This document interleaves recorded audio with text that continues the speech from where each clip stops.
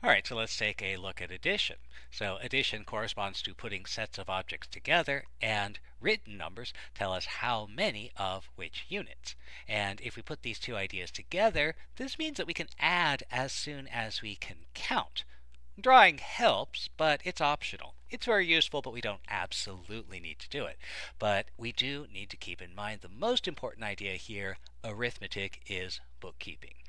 So, for example, let's say I had these numbers 104 base 5 plus 42 base 5. Wait a minute. Remember that how you speak influences how you think.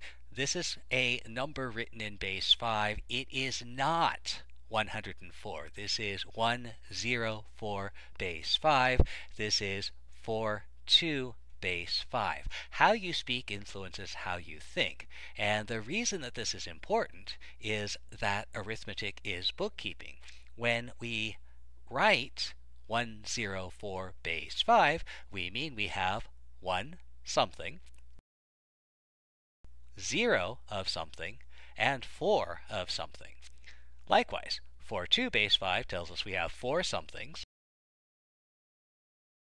and 2 somethings. And we can set down the amounts that we actually have, and because we're adding, we can run them together. And because we're working in base 5, we only have names for the amounts up to 5. We only have the symbols for amounts up to 4. And what this means, we have to look for sets of 5 to bundle into larger units.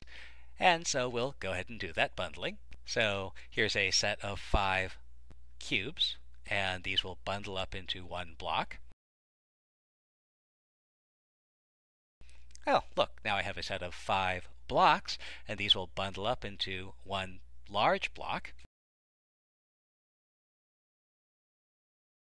And I don't have any more sets of 5 to put together, so I can write down my final answer. Arithmetic is bookkeeping. What I have are 2 of these large units, 0 of the blocks, and 1 cube.